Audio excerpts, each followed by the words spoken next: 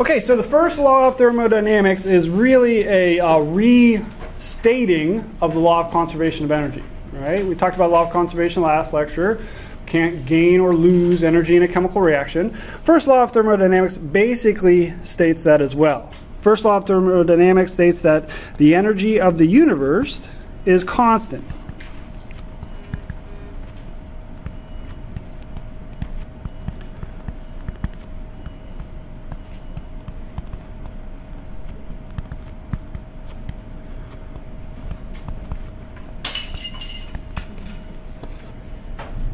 Alright, so if it's constant, that means you can't gain any or lose any. It stays the same. No matter what happens, it's going to stay the same.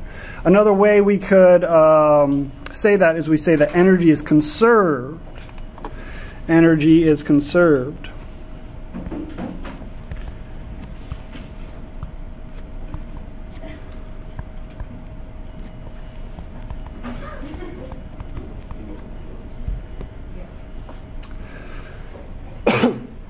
Okay, but we can transfer energy. All right, we talked about that yesterday. We can transfer energy via heat or work. Okay, so when we're transferring energy, we're often going to talk about where it's coming from and where it's going. All right, and we're going to come up with names for that. We already came up with one name yesterday. We're going to be interested in studying a chemical. We're going to be interested in studying a chemical or physical reaction. Okay, what are we going to call that? What did we call it yesterday? That's our system, okay? So that's our system. Anytime we're talking about chemical or physical change, we're talking about, that's what we're studying, that's our system. And everything else is the surroundings, okay? So if the system's going to give off energy, where's it going? We just call it the surroundings, okay? It could be an aqueous solution, it could be the air, it could be wherever that reaction or process is going on, okay? Or the system could be absorbing energy from the surroundings, okay? So those are the two things we talk about, the system and the surroundings. All right, so usually how we do that is we'll draw two boxes, like this, and we'll say the system, and then the surroundings. And evidently I didn't draw a big enough box, okay? So, for those of you who haven't drawn the second box, make it a little bit bigger. All right. Well, should I try to erase it? No, I shouldn't. We'll just extend it, okay? All right.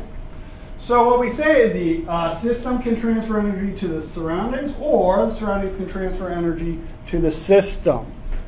Okay. So energy can go that way, or that way.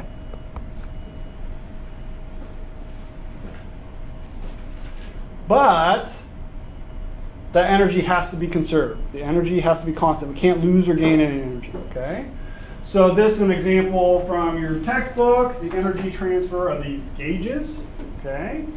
So here we have the system energy tank and the surroundings energy tank. Okay?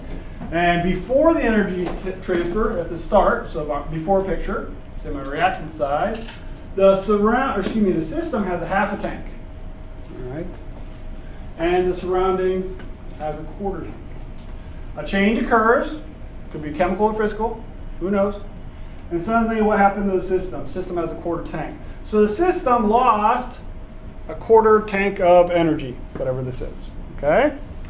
That energy has to go to the surroundings. Okay? The surroundings has to pick it up for it to be conserved, right? So the surroundings energy has to go up if the system's energy goes down, and it has to go up by the same amount, okay? So if we, that's what we're going to look at and make sure it happens. Or not make sure it happens, always happens, okay? Whatever the system loses, the surroundings will pick up, and vice versa. If the system went up in energy, where'd that energy come from? The surroundings, okay? So if the system went up in energy, that energy had to come from the surroundings, and the amounts would be equal, okay? So that's where we say energy is conserved, or the energy of the universe is constant, okay? All right, So let's think about that in terms of the relationship between those two. Okay? Well, let's calculate the change in energy of the system and the surroundings. Okay? To do that, we're going to have to, put some numbers on this. Okay? So let's say a half a tank is 50 joules. All right? That's crazy enough to work, isn't it? If we make up some numbers. And let's say the quarter tank is 25 joules. Okay? So the system went from 50 to 25.